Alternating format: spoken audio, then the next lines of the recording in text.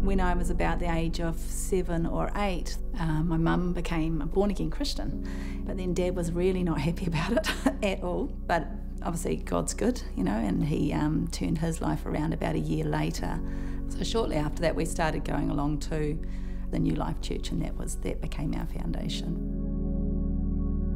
Around the time that she'd given her heart to the Lord, Mum actually became quite sick and realised that she had cancer. So she had a mastectomy. And then she recovered quite well from then.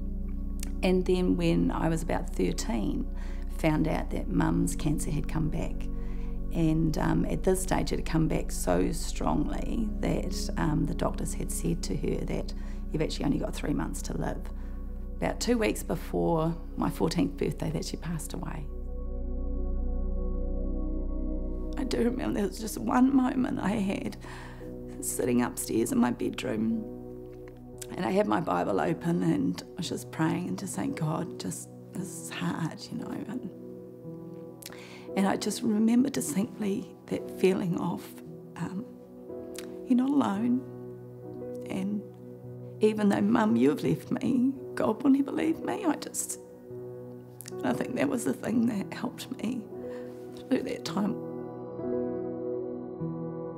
We had a bit of a, not a bad run, but, you know, 3 of our close friends over a period of 2 years all died, one reason or another kind of thing. So then it was, I think, at each funeral that you went to, you kind of felt like, oh, you know, just, I don't want to get close to anybody again. So then I just kind of closed my heart, and then, you know, through my teenager years, you know, I left home at 17 and I moved to Christchurch. But I think looking back now, really, I was running away and just wanting to get away. I met Matt, actually, funnily enough, it was at a youth group meeting, and it was at the end of the night. We just kind of kept catching each other's eye, and it was one of those weird moments where you go, oh my goodness, there's something a little bit different here, you know. So anyway, we had a chat and then realised that actually there was something more. And so then we started dating, and then we dated for 7 months, and then he asked me to marry him, and then we got married 7 months later. We were meant to go on a trip up to Nelson with 2 of our other close friends, 2 couples that all got married around the same time, but last minute we went, oh, we can't bother going, so we didn't go. And anyway, when they were coming back from Nelson, it was the middle of winter, and they were in a van, and the van skidded off the road.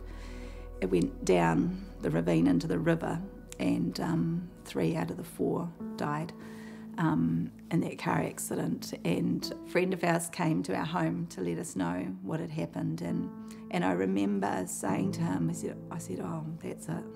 You know, I'm never gonna let anybody into my heart, anybody close again, you know. And it was one of those real defining moments where he said to me, he said, did you hear what you said? I'm like, what? You know, that kind of thing. And he said, you said you're never going to let anybody get close to you. Don't you ever say that, because that will close you off on what God's got in store for you. And it was during that time then that at the revelation that I needed to let God heal my heart.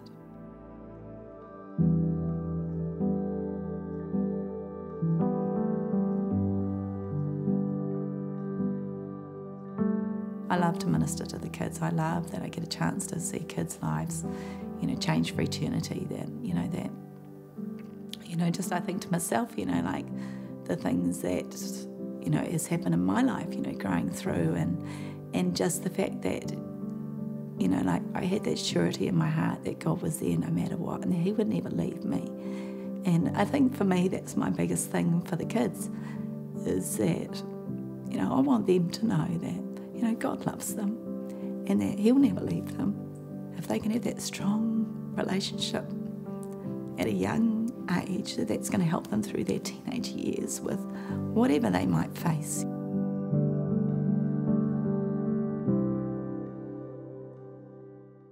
Keep watching incredible stories of people just like these on impactforlife.tv.